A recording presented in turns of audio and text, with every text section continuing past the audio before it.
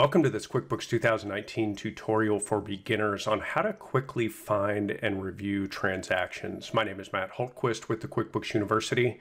We're here in QuickBooks Desktop 2019, and oftentimes when you're working in QuickBooks, it gets a little bit difficult to quickly find transactions and to find what you're looking for. And there's really multiple ways you can search and find transactions, and you can look it up by vendor, et cetera, et cetera. But a lot of times you just need a quick and easy way to look something up. It could be that, a customer calls, or, hey, a vendor is saying you owe a certain amount of money and you have 5 bills outstanding, but you only show 3 in your system, et cetera. So you need a way to quickly look up these transactions. So what I want to show you here, and it's an area that I think a lot of people don't really use in QuickBooks, and so I want to show that to you. Okay, so we're here on the home screen, and let's say that we need to look up customer transactions.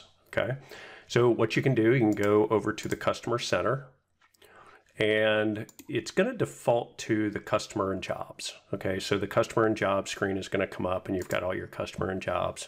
But what you can do is click this Transactions tab. So let's say that you are looking for an invoice and you really want to know what invoices were sent out this month. So what you can do is filter by all invoices, or you can change that to be just open invoices, or even overdue invoices. Okay, so there's no overdue invoices, but let's say open, and we want to filter by this month. Okay, so it's going to filter all this quickly and show you, okay, here are all the invoices that were sent this month. And again, you can choose any one of these, different date ranges in here. Let's say this fiscal year. Okay, we've got a lot more here.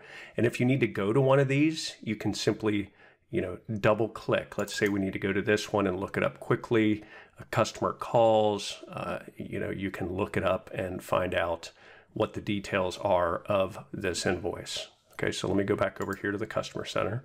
Now you can do this in various areas of QuickBooks. So if I go to Vendors and I go to the Vendor Center, again, I can look up transactions, and let's say that I need to look up purchase orders.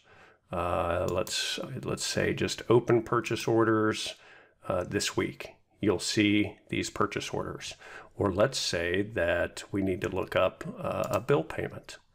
Let's say bill payments, we're going to filter by all as our only option, but let's say this week. Okay, so here are all the bills that have been paid this week, some by credit card, some by check. And again, you can double click on any one of these and go to the actual bill and the bill payment and see what the transaction looks like. Again, you've got sales tax payments, checks, etc. If I go back to the Customer Center over here with all the transactions, I've got estimate, sales orders, invoices, received payments. If we want to see, let's say that we want to check, look at the payments received by check, and we want to say this week, you can look up these check payments. Okay.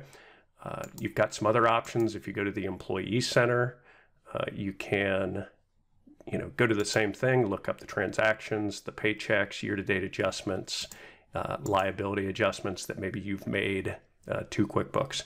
Okay, so these are just some quick and easy ways when you go to the centers, the Vendor Center, Customer Center, Employee Center, to look up these transactions, filter them by the date range and what exactly you're looking for. This is just a quick and easy way to look up information in QuickBooks. I hope you enjoyed this. Hope this is helpful. If you have any questions, feel free to leave a comment below. And also head over to the QuickBooks University. Would love to have you join us over there.